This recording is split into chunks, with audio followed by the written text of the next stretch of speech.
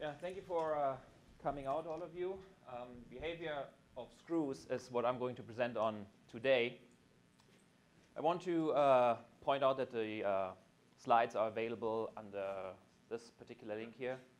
So if you want to get access to the slides with more explanations, you can download it there. I want to start the presentation by showing this particular picture of a child sitting in a corner for a 5-minute timeout because it didn't behave as we expected it to behave.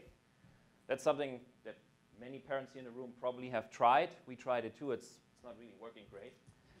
But it's one measure of trying to force a behavior to a person. If we don't understand the behavior of the wood screws that we are using, we can also put them into a 5-minute timeout. They won't really care much about it.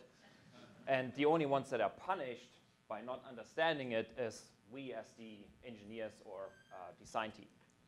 Or even suppliers like us are punished with it if you don't get the capacity that you want.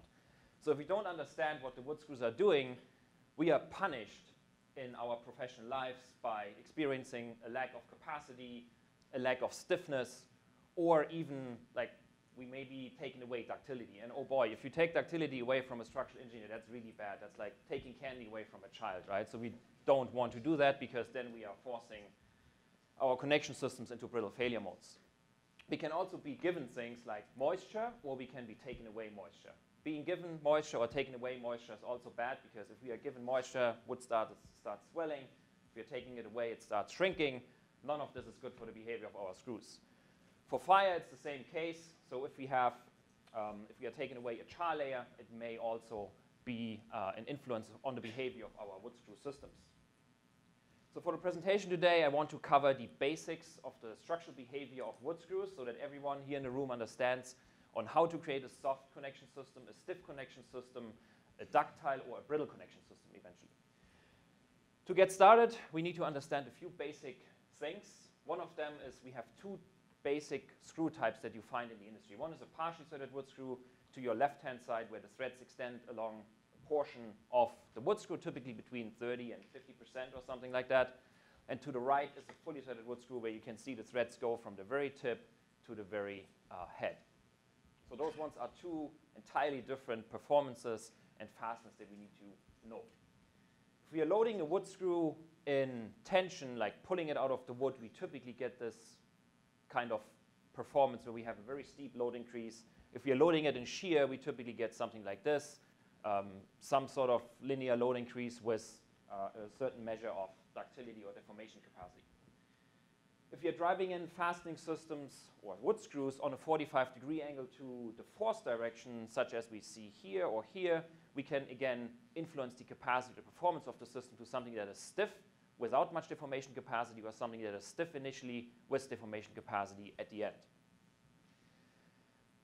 In order to understand or to design the behavior of wood screws, we use design codes such as the NDS, or in Canada, CSA standards, or in Europe, Eurocode 5 standards. So the design codes provide us with all these funny equations that allow us to predict the behavior of the wood screws in our connection systems.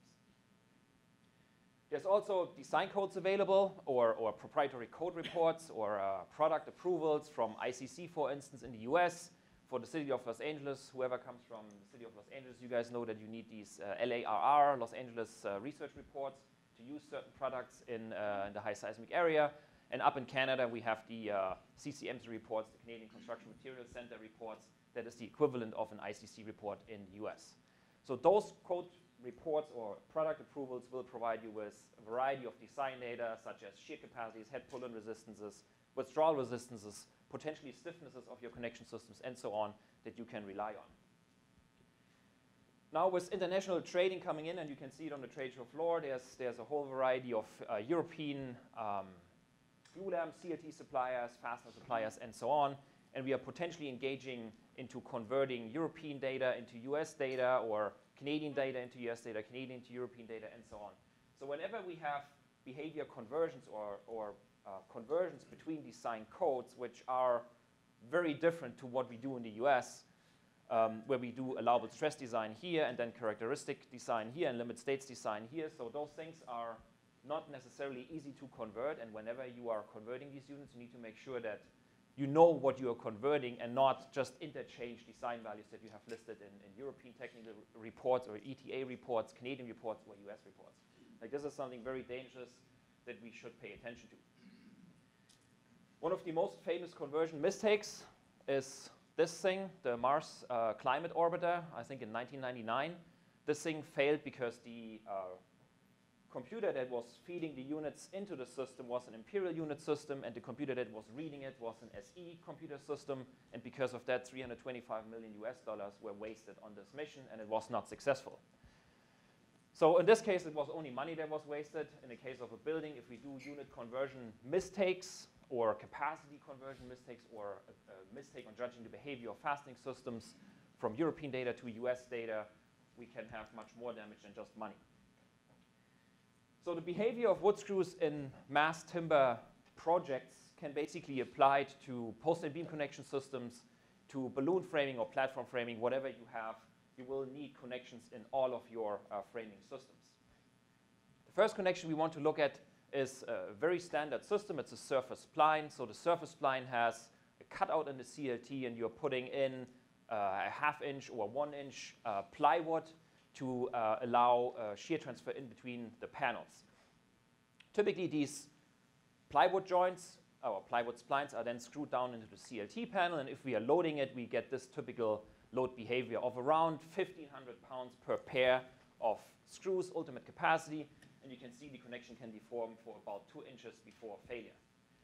If we subject this entire assembly to a reverse cyclic load, we get this kind of performance. We can see a little bit of about 20 to 30% dynamic load degradation here throughout the entire deformation range. In the ranges where we design here around 120 pounds per screw or so in allowable stress design, we do not have much difference between the reverse cyclic curve, which is the dotted line, the static curve, which is the dotted line, and the reverse cyclic curve, which is the black line. If we now look into a half-lap joint, a half-lap joint is something very commonly done in CLT as well. We basically overlap the panels. The disadvantage of this system is that when we overlap panels, we lose panel width. If we have a lot of panels beside each other, at the end, we probably need to put in 1 or 2 extra panels to make up the width of that lap joint. The advantage of the lap joints, however, is that you can create a large variety of connection performances by changing out fastening systems. So the load displacement curve that you see here on that chart is a typical half-lap joint with a 5/16 wood screw and a 3-ply panel just driven across the plane. The capacity of that system ultimately in the testing here is around the 3,000 pound mark, so it's about twice the capacity of the typical surface spline joint. And we maintain a fairly linear, nice predictable increase at the beginning, and then we have about 1.5 inches or so of deformation capacity before the system fails in shear. Looking at the dynamic loading curve, we again see the same performance, like in the ranges where we design down here, 200 pounds per screw or so, 250 maybe. We don't have much difference between the quasi-static loading curve and the reverse cyclic curve, so in the design ranges it looks like it's not the biggest problem to design with the static loading data in general.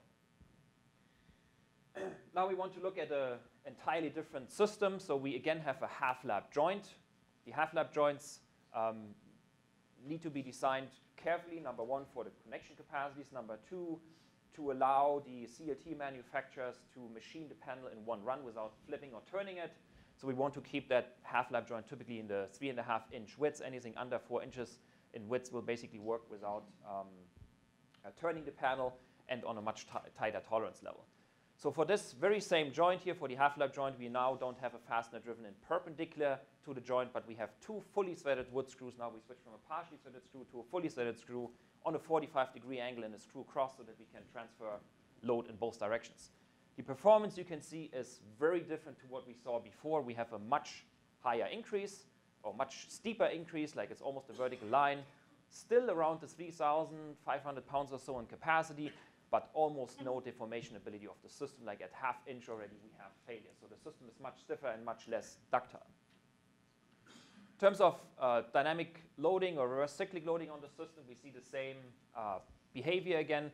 In the ranges where we design down here, 500 pounds, no difference. And then somewhere up top here, we do see a little bit of dynamic load degradation. overall, the performance of the system is much stiffer and a lot less ductile compared to the regular shear screw applications. So a more ductile behavior is what we see in the typical panel butt joints. So panel butt joint is basically just a straight edge connecting the panels with 45-degree fully threaded wood screws driven in through the shear plane into the panel on the other side. This is what we consider at least as a very nice kind of ductility curve, because we have a very nice predictable increase at the beginning up to, again, the 3,000 pounds per pair of screws, and then we maintain the load while we increase deformation, which is more or less the definition of ductility, right? So we maintain the load while we increase deformation and we don't have any load drop. So this is a very nice connection system. It doesn't require a lot of machining. It requires a little bit more installation time potentially for the screws, but overall a very nice performing system. In terms of reverse cyclic loading, we see again not much differences there. For this particular connection, this was the only connection in the entire testing setup that showed a higher performance in the dynamic loading compared to the static loading. So there seems to be some effects that are still neglected. Some of it might be the rope or string effect of the screws that engage after the connection has deformed. So there's something that needs to be further looked at. Now looking at a brittle connection system, that can be a wood-to-wood connection system like we have here in a typical 5-ply CLT panel. So as soon as we get fully threaded wood screws in on an angle to the wood grain and we have enough meat down here basically to hold on to the wood, typically around the 5 to 6 inches, we have a very hard time pulling the wood screws out, but we will get close to failing them in tension. So that's why we see this big increase in capacity here from around 3,000 for the 3-ply panels to 6,000 for the 5-ply panels if we use the screws in tension on 45-degree angles in a regular half-lap joint. As you can see, there's almost no ductility in the system. It will perform rather brittle. So depending on what we do and how we arrange the wood screws in the joint, we can significantly influence the behavior of the screws in a joint from something very soft and low capacity to something very brittle with a ductile, not ductile behavior. So as a fastener supplier, we of course want to create a multi-tool, or we believe that wood screws are one of the multi-purpose tools that we can use in mass timber construction, similar to a Leatherman tool, which we have all used while camping. So the Leatherman tool can do many different things. It can open a bottle of beer, or it can pull out a nail. And we think we can create the very same ability with wood screws and connections to deform and to behave the way we want them to behave. So the ideal scenario from our point of view would be something that behaves high capacity and stiffness initially, and then it allows us to have some ductility in our connection system. A way of doing this is combining fully threaded tension screws at 45-degree angles, those ones here, and regular partially threaded screws across the shear plane on a 90-degree angle. Because the two systems here, like the fully threaded screws, partially threaded wood screws, have different stiffnesses, the fully threaded screws take up the load first. That's the stiff line that we see here. And then as soon as they start pulling out of the timber, we create this ductile behavior of around 1 inch of deformation capacity in the system. Looking at the reverse cyclic loading again, we see the same kind of 1 to 1.5 inch of deformation capacity of the connection and a little bit more dynamic load degradation when we compare the static load test compared to the reverse cyclic test. Again, in the ranges where we design around the 500 to 700 pounds per fastener or per connection section, we don't have a lot of difference in the static or dynamic loading. Now, the behavior of wood screws in mass timber projects or buildings typically is one element is the wood-to-wood connections, which we addressed, can be surface ply, half-lap joint, butt joints, or other elements, or other connection elements. And in a typical building, we will also have interfaces between steel and wood, and potentially down here between concrete, steel, and wood as well. So we want to look at the behavior of screws in steel to wood connections as well. Steel to wood connections, we again have two options. One is to have a steel plate with the fastener driven perpendicular to its plane, acting in plane shear. There's this famous word again, shear, that we always use. Or a fastener driven in on a 45-degree angle to the force component, utilizing the fastener tension. These systems can be used as kind of hold-down systems down here, connection elements between stories, angle brackets here, concrete composite systems, drag strut systems. They are very versatile. It can be used in many applications. Here from a project locally where someone was building a swimming pool out of CLT.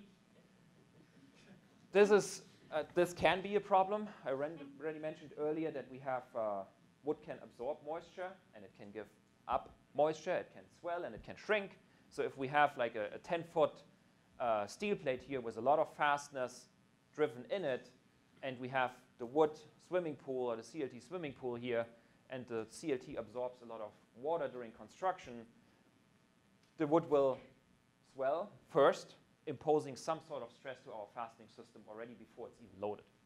Then once the building is enclosed, we crank the heat, the wood dries out very quickly, and now the wood starts to shrink, and it's putting a stress on our fastening systems again. So whenever we have systems like that, where we have a material that can shrink or swell like wood, and steel, which is stable in those conditions, and the wood tries to pull away from the steel, we will be subjecting our fastening system to some sort of stresses, which we call restrained shrinkage or swelling stresses. We need to pay attention to this. For shear connections in general, we don't see it as a big issue because we have a lot of deformation capacity in the system, up to between 1 and 2 inches, depending on what you do. So it's not the biggest deal for these systems. A typical test shown for a steel to wood side member, or a steel to wood connection with a steel side member, 1/4 inch thick, typically looks like that. We can see we have an inch of ultimate deformation capacity and a fairly predictable performance throughout the entire system. Maxes out around 6,000, 7,000 pounds per screw pair. So that compared to the regular wood to wood connections, roughly doubling the capacity with a steel side plate. So sometimes if you are looking for extra capacity in a surface spline connection, you could potentially switch out a plywood surface spline to a steel surface spline, and you would get a capacity increase. Now looking at more or stiffer connection systems for the tension screws with full threads, we can create moment joint ideas or strap details here. And for those particular details, because they are behaving very stiff and more brittle, we cannot allow that the wood starts shrinking and swelling like we saw before. We need to make sure the wood remains in stable conditions between 12 and maybe 50% or so moisture content. The overall failure mode of heavily loaded tension connections, this is from testing that happened about 2 weeks ago at the University of BC in Canada, loading a connection system with 16 half-inch wood screws, 5 inches of penetration into a Douglas fir glue lamp. We were able to load this connection with about 115,000 pounds while we maintain a half-inch of deformation capacity. That was when the screws basically pulled out of the timber element. So they did not fail in tension, they just pulled out of the timber. This is how the test setup looks like. So it's basically Douglas fir member with very tight screw spacing, 45-degree angles, half-inch screws, and we loaded from the top with a big actuator, right? So around 112,000 pounds ultimate load on the system with half-inch deformation capacity.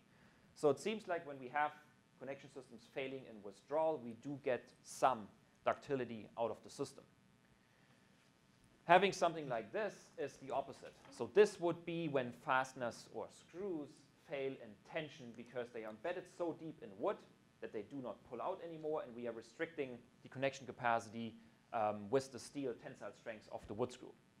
So for these joints, if we have that kind of scenario, they are very brittle, like 3/16 displacement at around 9,000 pounds of load, so there's not much, well, not any deformation capacity, at least in my opinion. So whenever we are designing these systems, we need to make sure that we have some other ductile element in it that can provide the respective ductility in the system. Steel to wood connections for mass timber buildings do not stop with regular steel plates, like they also apply to post and beam connection systems or pre-engineered connection systems in general. Pre-engineered connection systems typically made from mild steel or aluminum or custom-made hangers or whatever you have. It's the same idea. It's a steel plate that is screwed into our timber element. We can house these systems. There were some interesting talks about fire protection and charring of wood yesterday. So if we are providing a housing in our column to conceal the connection system, we have a clean joint which is protected from fire, and it has the ability to carry large loads. For the testing for this particular project, the pre-engineered connection system was loaded to around 90 kips. Around 90 kips with a displacement of around a 1/4 inch. So again, the vertical displacement of these more brittle joints is not tremendous. It's a 1/4 inch of vertical displacement overall at around 90 kips of load. The real design load for this connection was somewhere down here, so with a safety factor of 3 approximately, and in that particular section we have very, very little displacement. Of course, the 45-degree screw technology does not only apply to the wood-to-wood connections, then the steel-to-wood connections, it also applies to the pre-engineered connection systems where aluminum is used. For pre-engineered connection systems with aluminum hangers, they are basically using aluminum because it's easier to machine, it's lighter to transport, and easier to handle overall. Again, these systems would be expected now, because we have 45-degree screw technology, to perform fairly brittle with even less deformation than we saw in the previous joint. This is, for this particular hanger, not the case. Like we can see, we can load it up to almost 95 kips here for the system, and we gain around 1 inch of vertical deformation ability of the connection system before failure. So this is one of the examples on how to design the 45-degree screw technology. For this particular project, it was designed in a way that the screws are over-designed, and because it's over-designed, we force the failure mode not into the screws, but into the aluminum plate and the tension rods, the mild steel tension rods of that aluminum plate. So if we know what we are doing and we know how the fasteners behave in withdrawal and we know the loads, where they fail, we can design the failure into a different element of the connection and provide ductility out of that high-performing system. Now, something funny, when we think about the behavior of wood screws, we also need to think about concrete. For me as a wood person, thinking about concrete is not something that I prefer, but sometimes it helps us do things. In this particular case, we want to copy some of the smart concepts that all of us have used in concrete design already. Concrete is notoriously weak in tension.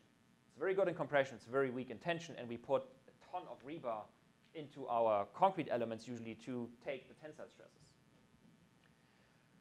If we look at wood, wood has the same kind of weaknesses. There's inherent weakness in perpendicular to grain splitting. It's the weakest and most dangerous failure mode in wood. It's parallel to grain shear failure, also dangerous, brittle. Doesn't happen too often really.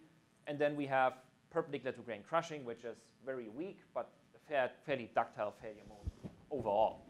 So when we look at these typical failure modes of wood and how we can reinforce these systems, I want to take the exact analogy we have in concrete. So in concrete, it's weak in tension. We put in rebar.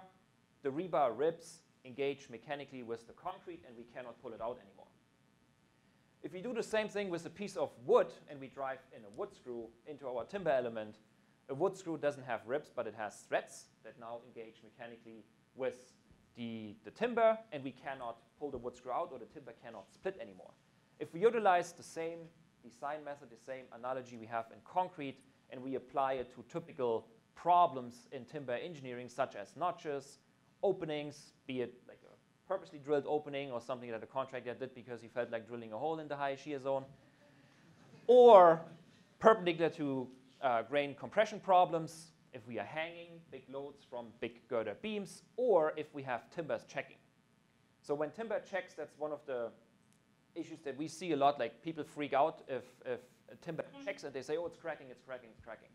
Checking is very normal for wood, cracking not. So there's actually a definition on what a check is and what a crack is and what kind of influence that has on timber. So if we have checking in our beam elements that is reducing heavily reducing the cross section, and we have no continuous stress travel anymore, we can apply the mechanically jointed beam model that Chris basically already applied for the mechanically jointed beams or the shear key beams. We can do the same thing with fully threaded wood screws driven into the timber beams at 45-degree angles to take the shear longitudinal to the beam axis. The reinforcing technology, of course, applies to mass timber as well.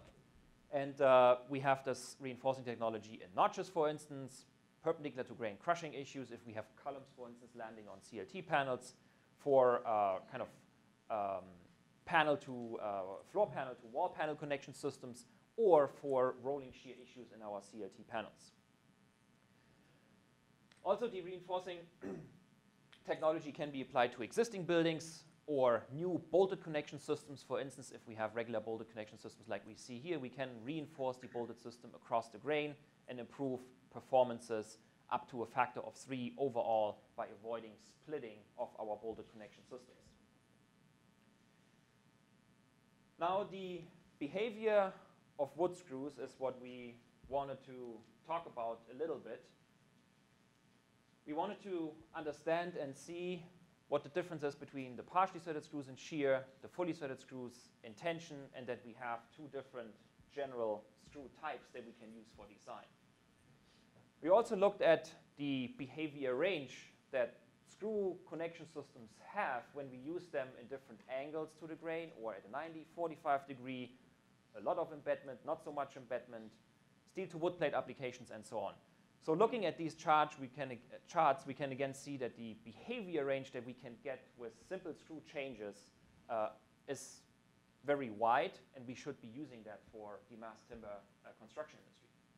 So in summary, we can basically say that using a screw in shear like that and changing it to something like this makes the biggest difference in the world on our connection or screw behavior.